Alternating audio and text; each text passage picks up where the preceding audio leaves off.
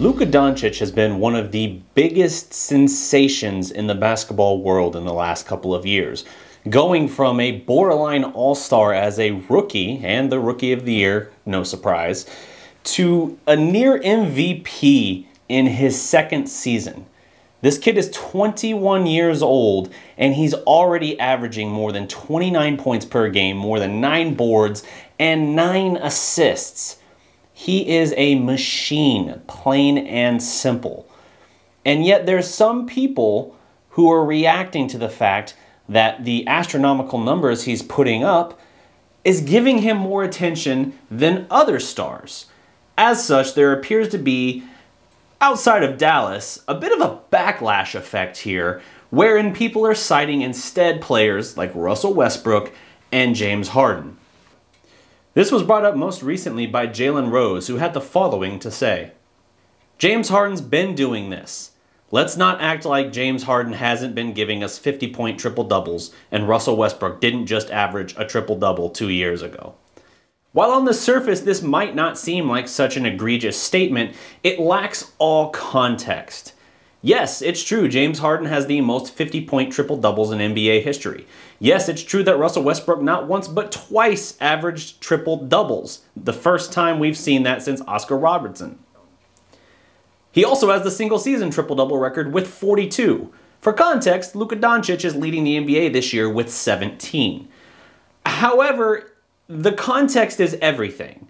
I already referenced that, it's everything. You have people who say, yeah, Luka's great, but his career high is 42 points. So even though he's putting up these triple-doubles, like his game against the Bucks the other night, wherein he had, 36 points, 19 assists, and 12 rebounds, dude did work. That's great. However, the context here is the age. Yes, Harden and Westbrook have done big things in their career. Westbrook is also 31 years old, and James Harden is also 30 years old. Do you know what the two of them did at age 21, aka Luka Dončić's age now? I'll tell you. In his age 21 season, Russell Westbrook averaged 16.1 points per game, 4.9 rebounds, and 8 assists. Now, 8 assists is very nice for his second year of the league, but it still falls behind Luka. The points are 13 plus points behind Luka per game, and the rebounds are drastically short as well. Almost 5 full rebounds fewer per game. James Harden was still coming off the bench in Oklahoma City in his age 21 season, averaging 12.2 points, 3.1 rebounds, and 2.1 assists. He was not the MVP that he has become in Houston. He wasn't even yet the 6th man of the year in Oklahoma City at this time. It wouldn't be until the next year that he really emerged as a breakout star for that Thunder team that went to the finals. Josh Eberly gives great context to this on Twitter addressing this little controversy.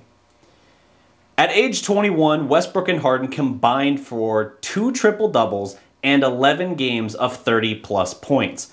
Meanwhile, Luka, already in this stage of his career, has 25 triple-doubles and 35 games of 30-plus.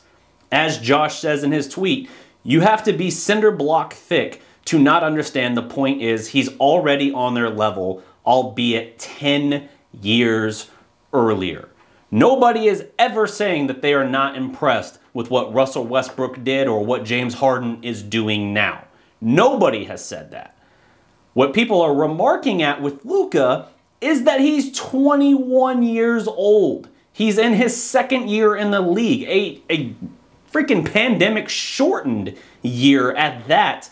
And he's putting up bigger numbers than either of those guys did. Now, am I saying he's going to start putting up 50-point triple-doubles and challenge Harden's record? No. This has overwhelmingly been the counter-narrative back to the Rocket fans and Harden and Westbrook fans specifically who are calling out this perceived bias in Luka's favor.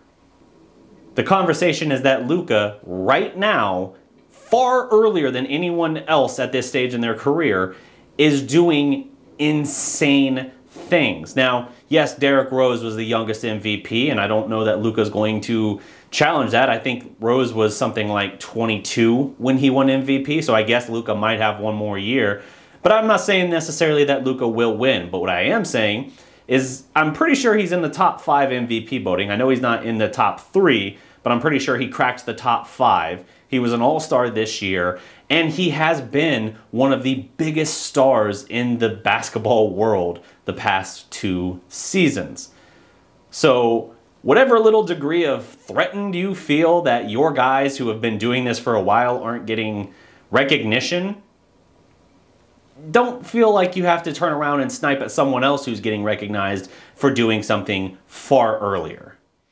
It's also not lost on me how many people criticized Russell Westbrook's triple-double average of those 2 seasons by calling them empty stats, saying that he stat-padded and stole rebounds. But now that he's on the Rockets, now those same people and a lot of those same critics are suddenly praising him and saying, hey, you can't forget about Russell.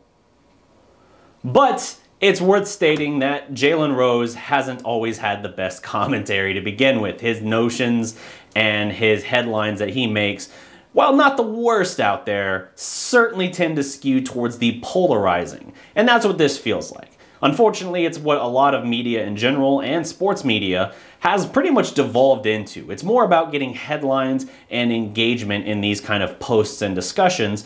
And so you throw out there these hot takes, a lot of times these knowingly dishonest or lacking context takes, so that you can rile people up and pit fan bases against each other so that your comments draw a lot of attention and your perceived value goes up.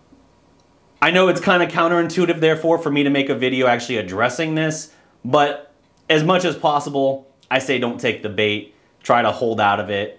I just wanted to do one on this because it's so ridiculous. That's all my time for this video, guys. Don't forget to drop a like, leave a comment below, subscribe to the Dallas Prospect, and until next time, remember, every legend was once a prospect.